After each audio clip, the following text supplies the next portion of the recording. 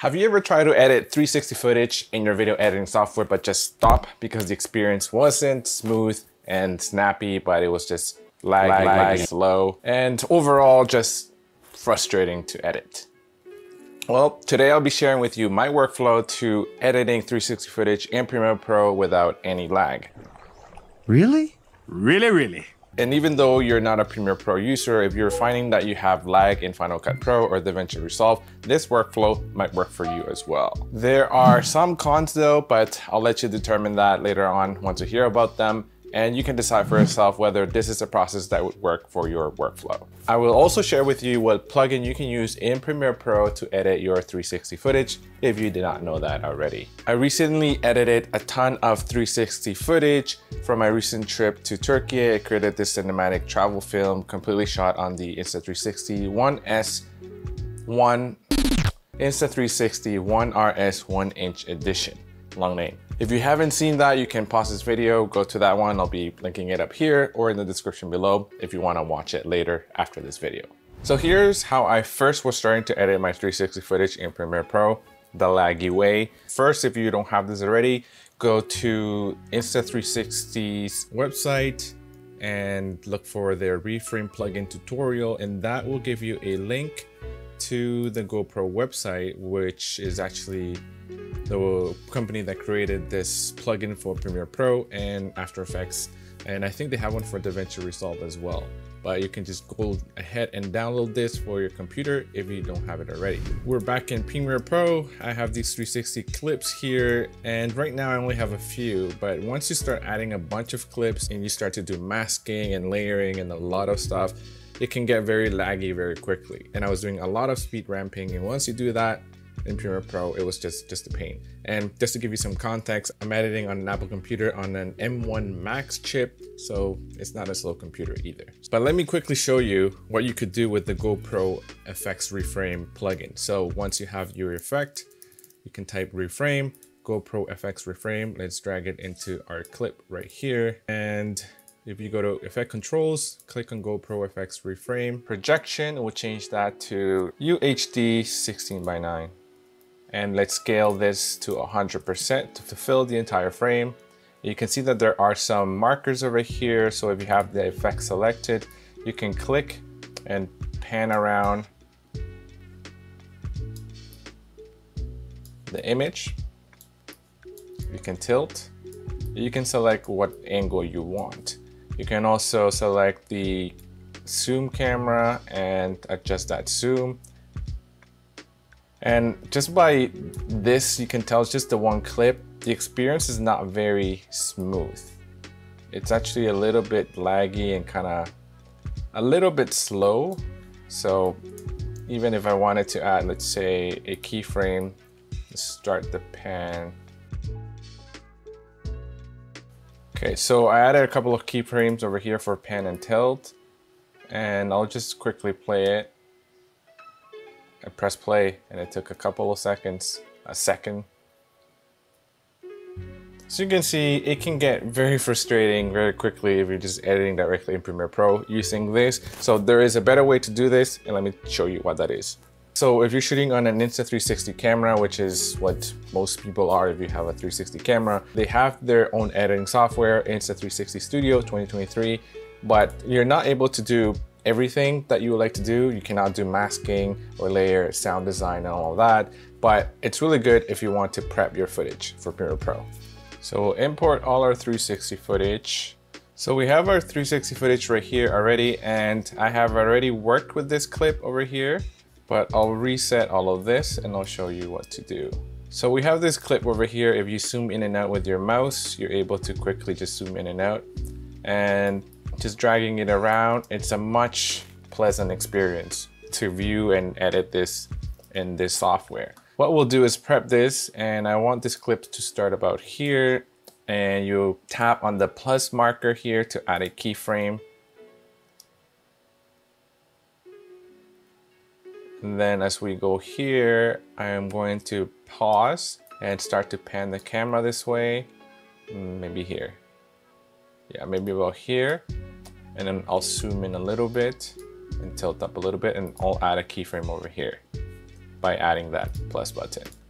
So now you can view what you have so far. And if you're happy with it, you can go and export it. Another thing that you can do is just set in and out points for the points that you want to use in the video. So you can just do that by hitting Command or Control bracket, left bracket, and we'll go over here and we'll hit Command or Control right bracket. And this is the part that you'll be exporting. And once you're happy with that, click on Start Export, and we'll export it in ProRes 4K. Resolution will be in 4K, and the encoding format will be ProRes 422. Make sure this is selected because you're exporting the reframe video and not the entire 360 video. And then you'll start to export your video or add it to the queue if you're doing multiple of these sort of exports.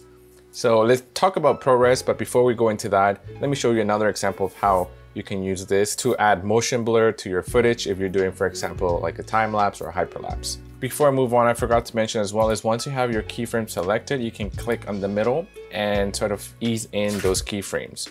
So you can have a linear one or a slip in, fade out, and there's different options for you to smoothen out those keyframes to make them look a little nicer.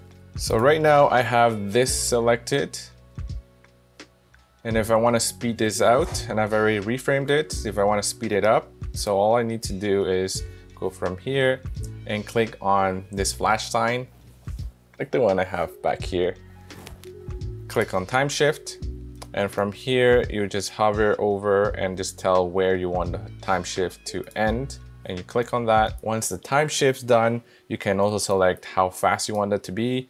So let's try 32x and see what that looks like, and let's play it back.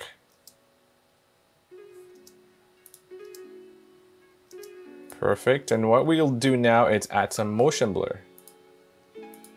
Keep in mind that motion blur will be applied on your video after you export it, so you won't be able to see motion blur directly here on the Insta360 Studio. After I export it, this is what that clip looks like. You can see there's a ton of motion blur, and I should probably done this a little slower, maybe like an 8x speed. I think I did 32. It's too fast. But you get the idea. The motion blur has been added and it looks really nice. You can't really do in Premiere Pro unless you get another external plugin, and so far the only ones that I know are paid unless you go into After Effects. Now let me tell you about ProRes. So ProRes is a high quality lossless video compression codec, and it's meant to be like an intermediary codec for video editing and not really for final product delivery. But because it's made for video editing, Premiere Pro plays and edits this kind of footage with this ProRes codec very, very smoothly. The negative side of this though is that these files can be quite large, and if you're working with a ton of exported ProRes footage, then you be prepared to have a lot of disk space or hard drive space. So let's jump back into Premiere Pro. I have exported all the footage that I want to use with the framing that I want to use from the 360 clips, and I just have a folder called Reframe Video. As I drag these clips to my timeline, just playing them here, you can see how smooth they play. And because they're in ProRes, you don't lose quality, so you're able to still do all your color grading and color correcting here as well.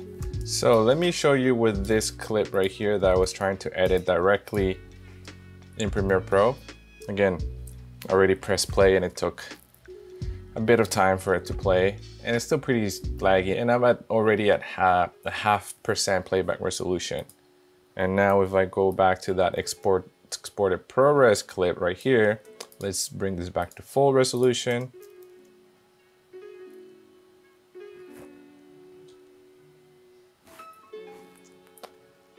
Super smooth, and I'm going to mask this and do some sort of transition, and it's just gonna be a lot easier to do that now that I have this ProRes file.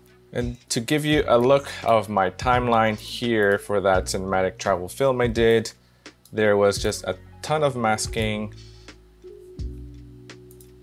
and a lot of layers of sound design. So if you want to check that video out, or if you want me to talk about any step in the process of this video, let me know in the comments below and I might make a video for you.